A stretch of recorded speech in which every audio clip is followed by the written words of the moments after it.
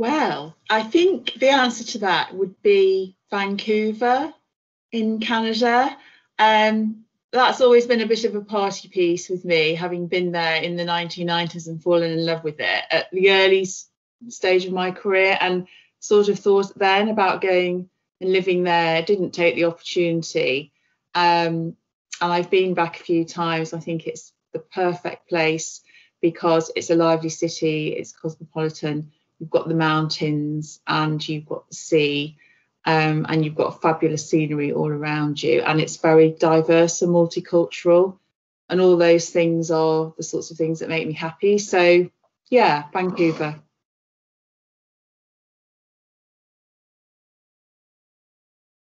Well, lots of things actually. Firstly, a real variety of legal work. It covers so many things, helping people to maybe move on and develop a new property, or helping retiring partners to see a way through how they can retire and pass on to the next generation through maybe selling or leasing back, and just helping people to sort of regularise their own kind of business occupancies. So from a legal perspective, huge variety. I think now I've been a lawyer for over 25 years, and I started off my career working mainly in the commercial sector.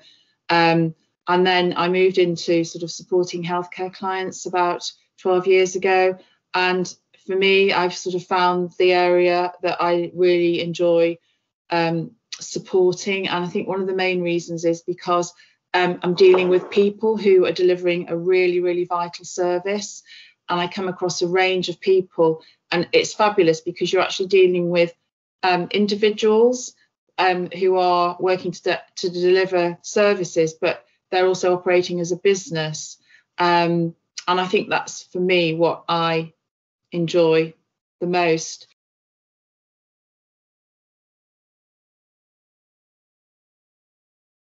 Top 3 tips. Number 1, which is a little bit of a boring one, but really, really important, is to make sure that all your property housekeeping is really up to date. So get everything out, title to the property, get it out of your drawer, dust it down, your partnership agreement, and make sure that it represents who your partner's currently and how you expect to be holding the property. Include in that things like compliance, so health and safety, asbestos reports. So a real audit of what you have now, making sure that is as it should be.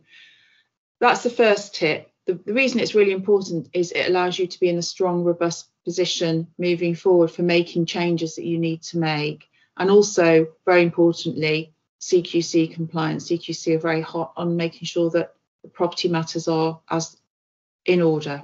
Number 2 is succession planning. So many times I sort of talk to GPs who have, perhaps because they're so busy delivering a vital service, have forgotten maybe that they're a practice of 4 and 3 of them want to retire in the next 2 years, and they all own the property jointly, but they're then worried about how they can pass on that interest, and maybe the new GPs coming through aren't going to be interested in buying in to the property. That's just one example.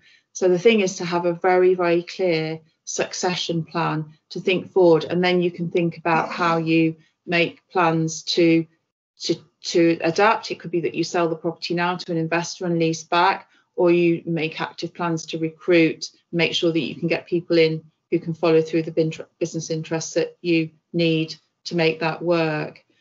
And then the third one is strategy.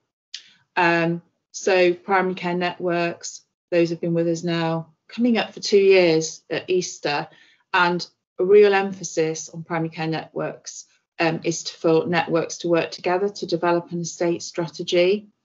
It's really important, firstly, to be ahead of the game and put yourself in a strong competitive position, but also important because there are moves afoot, I think, where getting any kind of financial help towards your estate plans will be linked to whether or not you've got an estate strategy in place.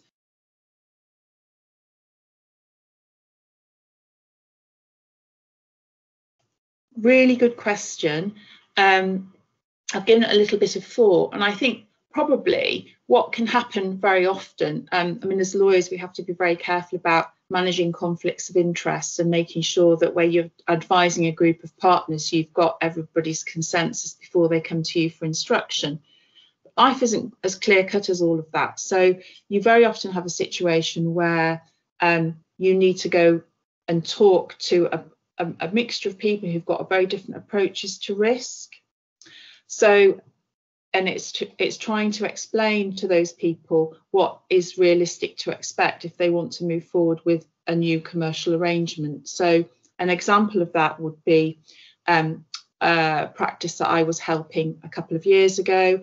For succession planning reasons, they wanted to do a sale and lease back, so sell the property to an investor and take a lease back.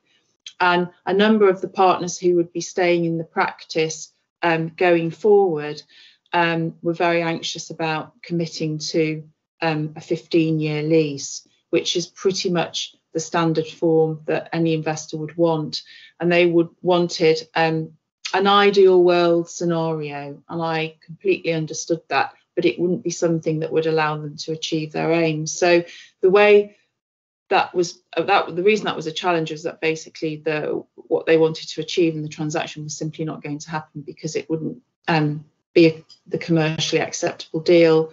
So was to go and talk to the GPs to understand why they were frightened or why they were risk averse, and to talk through why those risks really weren't risks, and to help them understand why they could accept the less than perfect cotton wool situation and why that would be okay, and also to understand the different personalities. And the outcome of that meeting was that everybody felt a lot happier and they could move forward and come to a consensus. So the challenge there was managing different approaches. Wasn't necessarily the legal challenge, but it was the people challenge, which obviously fed then through into how you could manage the legal problem.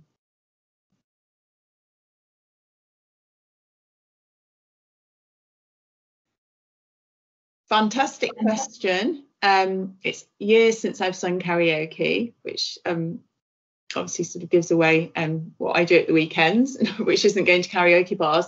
But I think I would choose, it's a little bit cheesy, but I think it's one of those songs that reminds me of the summer when I was 18 after my A-levels, and a summer holiday, and I would choose Careless Whisper by George Michael. Memories of a really lovely holiday romance, which of course didn't last, but yeah, one of those.